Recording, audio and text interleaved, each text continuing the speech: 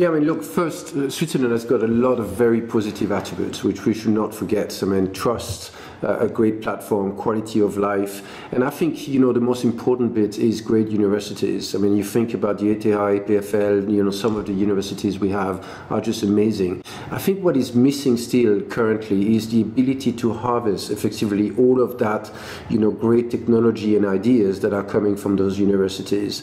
Very often, basically, those startups, and we're very involved in those, basically start very well, but then they fall off the cliff just because they cannot find the funding, they cannot get the right partnerships.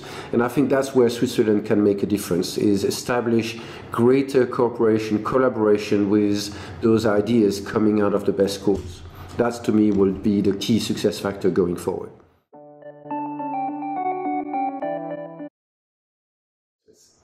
Well, first and foremost, the digital team is a supporter of our frontline businesses. So we're a very close partner, and we're there to actually enable the frontline businesses to achieve their targets. And that means, on one hand, being extremely close to the business, so understanding really what is it all about, where does the business want to evolve, where do our clients want to evolve, and on the other hand, bringing in all the technology aspects that they are basically from a global perspective. So it's all about collaboration, and it's all about moving ahead on a very client-centric approach.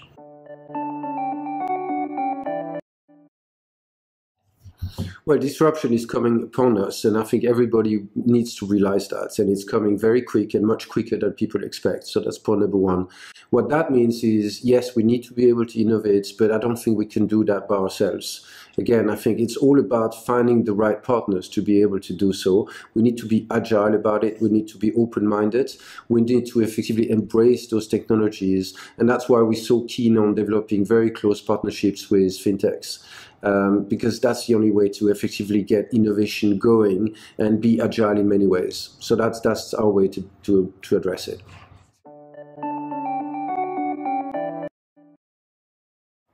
I think it's all about being open. So it's having an open mindset, it's fostering collaboration, and that starts within the company. So it's really about encouraging people to work together across departments, across divisions, share their ideas, and share their ideas early in the process. So don't foster or kind of keep an idea to yourself before you actually share it early, and bring in as much talent as you can. Of course, first internally, but also we do it externally and collaborate, as Didier said, with various fintechs who have very smart ideas that they bring towards us, but also with other banks, with other partners on Swiss-wide initiatives. And I think that's really the new spirit that we should all strive to actually foster even more. I think that's the right way to go. So sharing ideas, be open, and actually then start delivering in small steps and fast iteration cycles.